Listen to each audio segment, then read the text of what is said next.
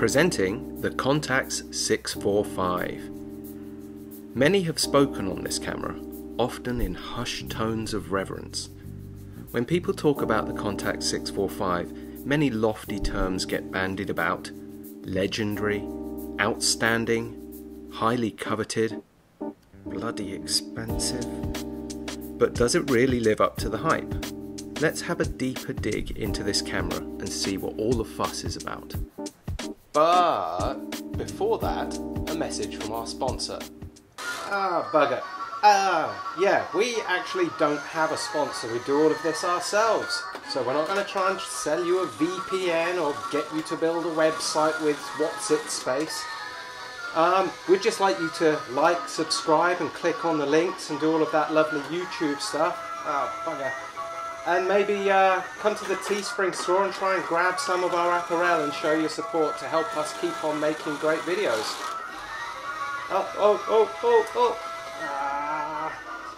Knackers. Yeah, so please come along and help. Released in 1999, when everything was way cooler, Contax came very late to the medium format game. Well, this Contax did. The old Contax was a different matter, though it was also a different company. This is a Kyocera era Contax, so in the same vein as the T3 and the Aria SLR. This camera came so late to the party that it only had 6 years of sales before it was discontinued in 2005. And this camera was already entering into a very well established and competitive marketplace where Pentax and Mamiya had ruled the roost for a very long time. So buying into a completely new system for a photographer was quite a difficult thing to do when there is already a solidly established system readily available to them. Not only that, but added to that, this camera came with a premium price point, making it very expensive and a bitter pill to swallow for a lot of photographers. But it came with something that had professionals mopping the sweat from their brows and getting a bit hot under the collar. That sweet, sweet Zeiss glass that everyone wants so much. Even if you consider it isn't really Zeiss glass, more Cosina glass. But that is a whole other box of spiders that I don't fancy opening today. And it wasn't just that. The Contax 645 is a fantastically designed modular body system with all sorts of additional extras. Well designed, easy to use, feels good in the hand, intuitive. This is a really solid camera and also just so happens to be the first autofocus SLR medium format camera, which is kind of a big deal, setting itself up for some credentials for a legendary camera. So, let's have a look at some of the features on this camera. Bear in mind that they may not be wow nowadays, but when this camera was released, the features really were a showstopper. In case you hadn't guessed, I mean, it is in the name, this is a 645, so it's 6 centimeters by 4.5 centimeter frame, which isn't as big as, say, the 6x7s, but it still gives you that nice medium format resolution. This camera is quite special. As with some other Contaxes, it has this very cool feature, the vacuum back, which holds the film much closer to the film plane, making for flatter film and for better quality negatives, apparently. Pretty cool though.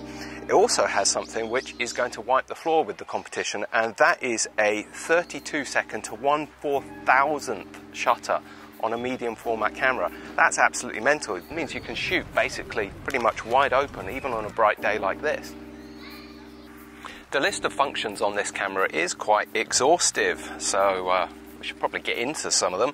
It has got spot TTL metering and center weighted average metering. This camera has a single and continuous shooting mode with a 1.6 frames per second, which isn't blistering. But then again, considering nowadays film prices, you might not want to switch that one on.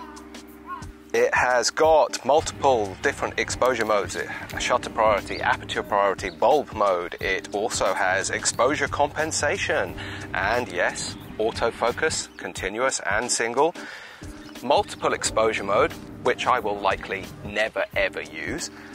It has, oh yes, AE lock as well, so you can do that too, but it's also got something cool called the ABC mode, which teaches you English while you use the camera.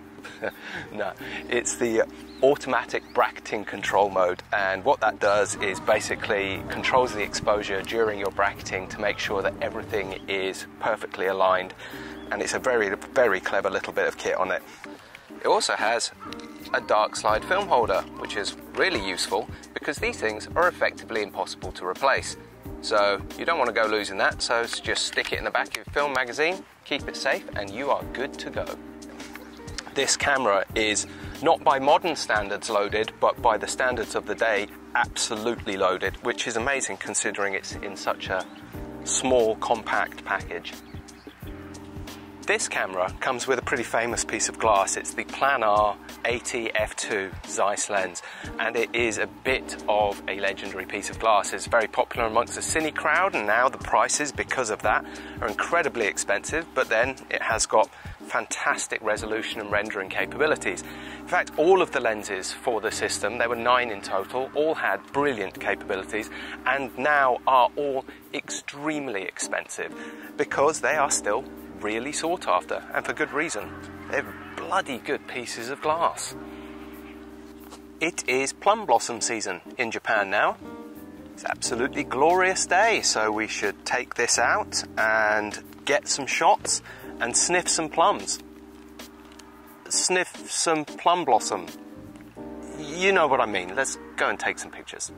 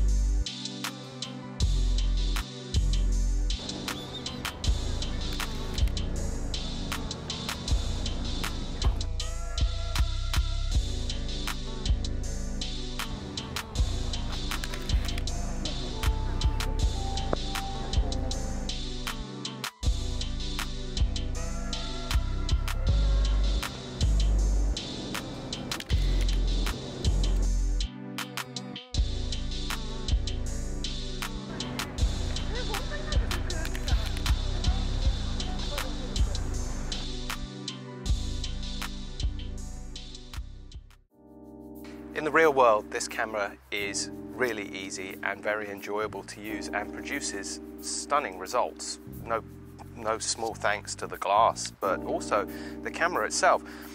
Is it worthy of legend status? Yes, I believe it is. I do believe this is a legendary camera. This is one of those Contax works of art, one of those cameras where they pushed the technology and pushed it as far as they possibly could with no real regard for whether it would be saleable or inexpensive or anything like that.